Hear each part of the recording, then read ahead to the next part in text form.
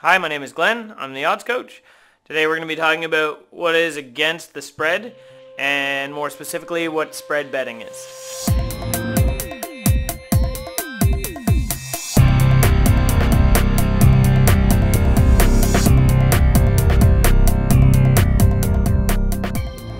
Spread betting was invented around the 1920s to try to balance games where the skill level was quite different between the two teams.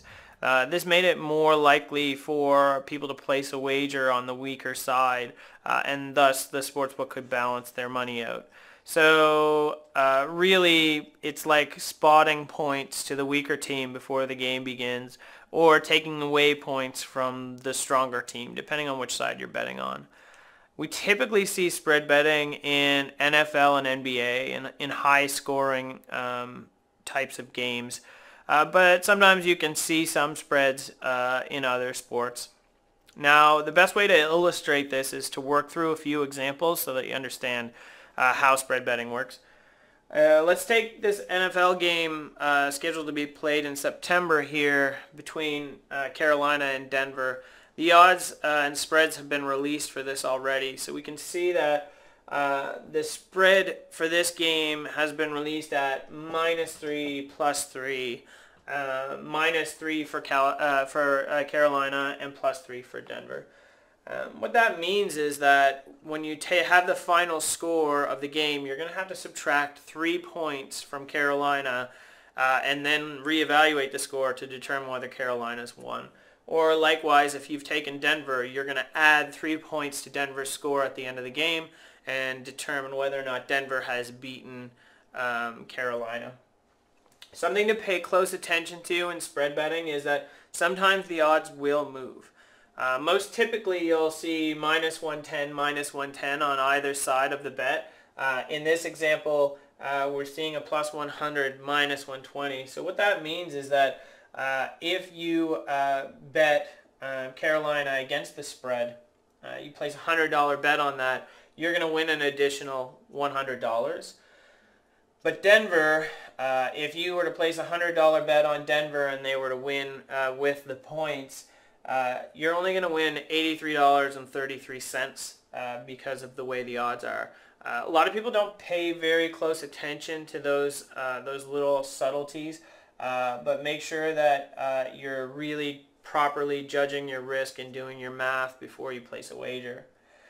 So let's take this example and we'll put some numbers up as scores to see the result. So here we have, let's say, an outcome of 21-17. So Carolina outright wins the game. But before we can evaluate that, we have to subtract the 3 points that should we have bet on Carolina. So that puts us down to 18-17, which still has Carolina winning. So you're going to win your bet on Carolina in that case. To evaluate the Denver side, you're just going to add 3 points to the 17, which gives you 20. You're still going to lose the game 21-20. So that's a losing bet on Denver.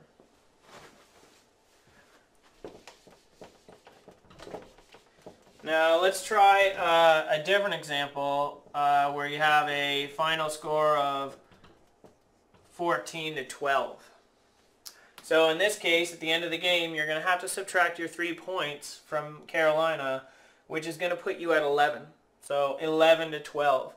A bet on Carolina -3 with that score is going to lose.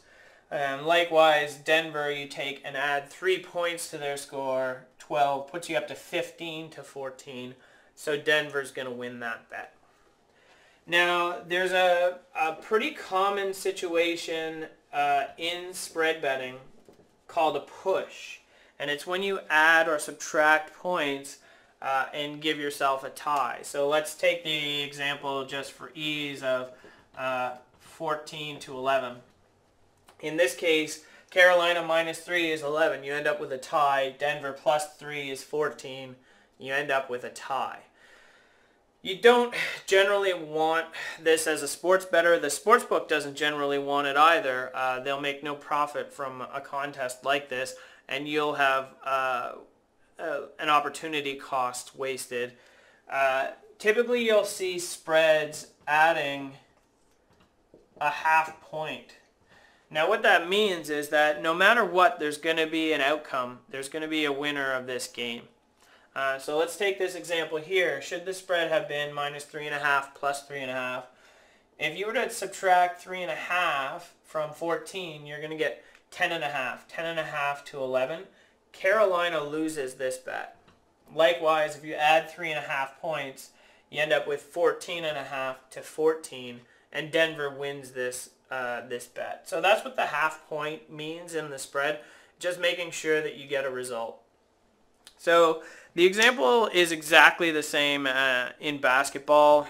You just add points, add half points to try and determine which side's going to win that particular game. So that's spread betting. If you took anything away from this video, please remember to hit like and subscribe to the channel for future videos. Also remember that each video has an associated article on oddscoach.com where we go into a little more depth, and there's downloadable files. Also on OddsCoach you'll find calculators, more in-depth betting articles, and sportsbook reviews. Thanks again for watching.